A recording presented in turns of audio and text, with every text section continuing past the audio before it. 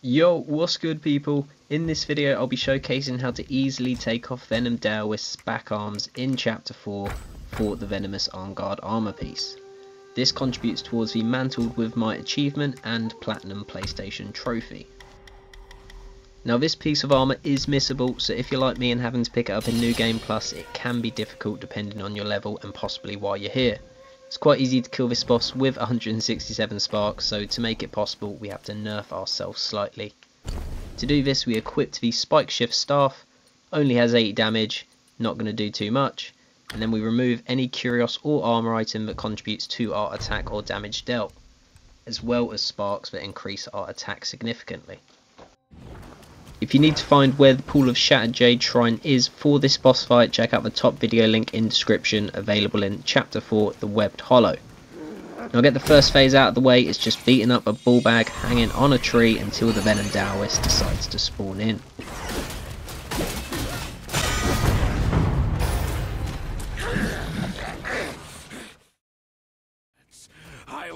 There we can see the end goal, the arms for the taking.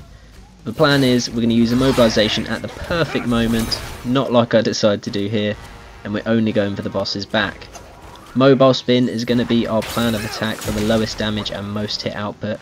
This I found was the best method of taking his arms off without first causing death. I do advise, if need be, to have a cloud save and a local PlayStation save if doing this trophy on New Game Plus, if you don't intend on doing a second run.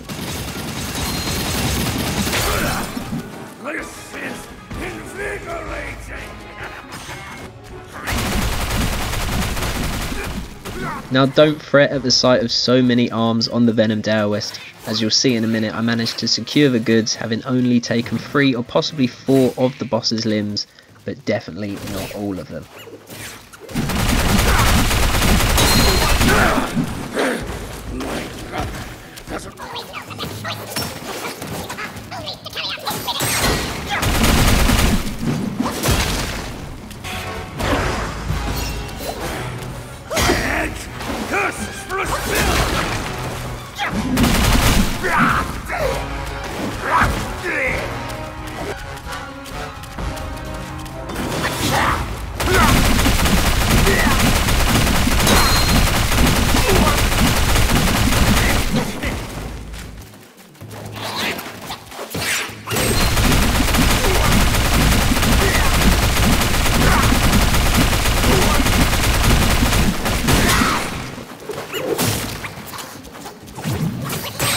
Loudest!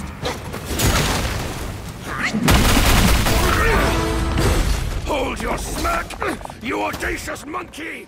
There we land. Hopefully this video helps somebody out there, whether you're in New Game Plus or not, pick up the Venomous Armguard. As mentioned, if you don't intend on running it back a third time, do make sure you keep a cloud and local save available if you are doing this in New Game Plus. This, along with the bullhead armour piece, leads me to the Mantled with Might PlayStation trophy. Will say I'm not often a fan of New Game Plus just for farming and collectible reasons, but thoroughly enjoyed running it back to chapter 4 in just a matter of hours with my overleveled and tanky prime Wukong build.